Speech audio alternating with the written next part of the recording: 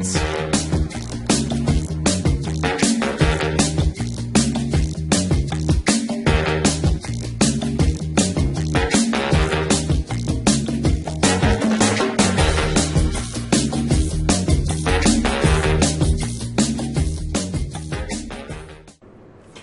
Lou here again for yet another goaltending shooting drill. Care of, you guessed it, Nolan, the Spider-Man Krasiva. So, without further ado, this is a two-puck drill, two-shot drill, one shooter. He can start from the left or the right.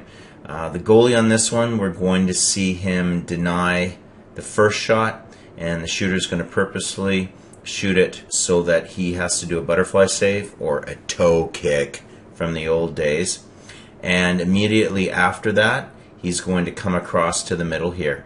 Now, your newer goalies that are just learning are going to want to push straight across the mouth of the goal.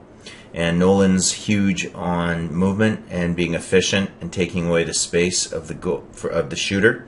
And so what he's going to want to see is more like, instead of moving straight across, the goalie's going to deny there and then push across to the post or take a bit more of an angle.